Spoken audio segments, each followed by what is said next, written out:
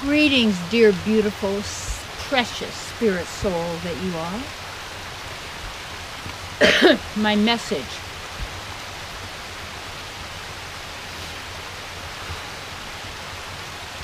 Be willing to receive.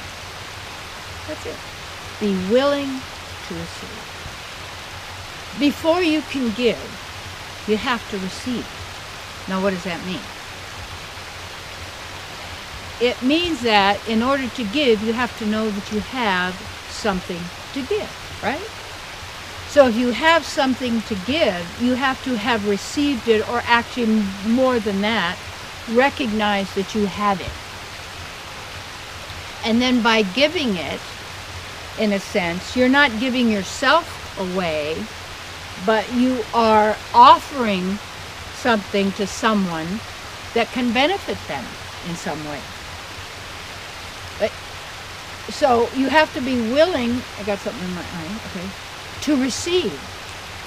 And when you find people who are miserly or greedy or, what we say, criminal in a sense, they take from others without, because they aren't there to give value, they're there to take. They may pretend they're giving value, but they're not. They're there to take from you.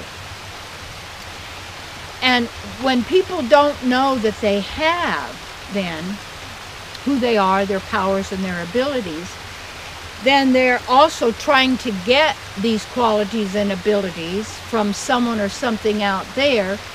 So they're in a state of poverty.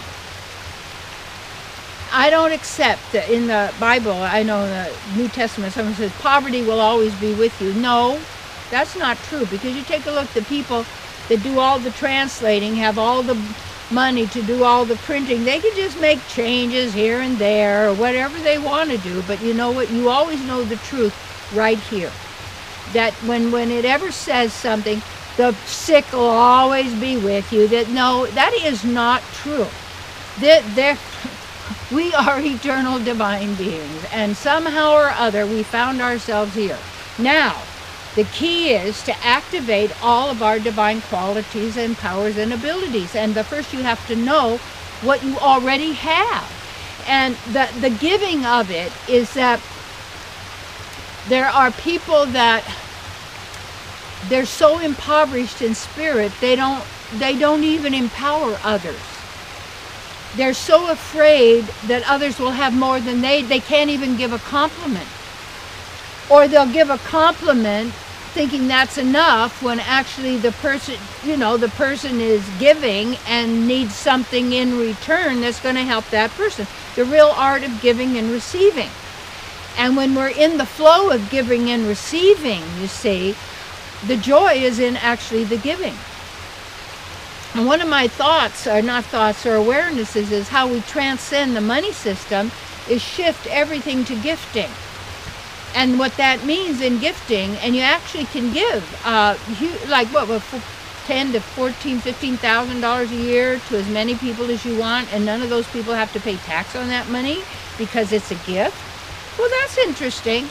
Now, if we start gifting, instead of thinking we're paying and all of this, we're grateful. I write thank you under my name on a check, because you're starting to appreciate what you're getting.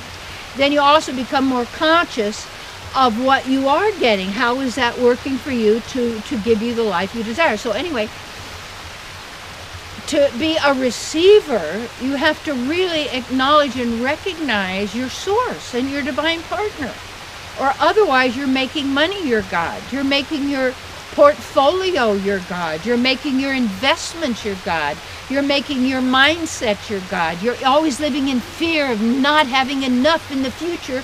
So right now you're already suffering that you don't have enough, because you're already accepting some loss, you see.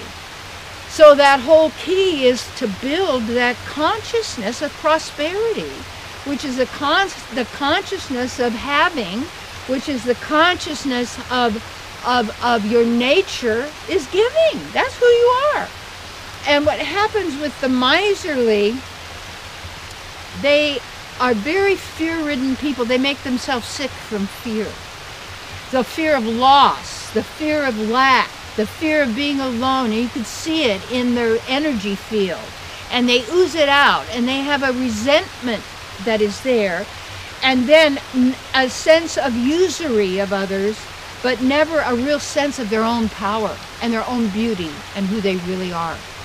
So the real thing is to enrich yourself through the receiving, that you also allow people to give to you, and you also appreciate whatever it is that is a gift. It's like, yeah, and then even with your partner and your beloved, that you don't take everything for granted in that sense. It's always a thank you for that, and I appreciate that. And then giving something is a gift in return. And that is when we start getting into gifting, we're going back to our original nature, whether it's bartering or trading or sharing or giving.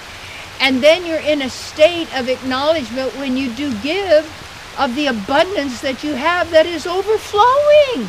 The abundance of love, and the abundance of caring, and the abundance of joy, and the abundance of fun, and the abundance of, what would you say, of life, because you are life. Yeah, be grateful and knowing, and if you don't know to give, it's because you don't know who you are. And then you can see it, the person suffering, and miserly and all. It's like Scrooge. You counting everything and all that kind of stuff. He just big Scrooge. I just saw that little movie. And then because it's almost like that's going to make me happy. It doesn't mean giving it all away in that sense. That's not what it is. But it's knowing who you are and using whatever is here to support you in attaining the full God realization of your true divine self eternally now. Yeah.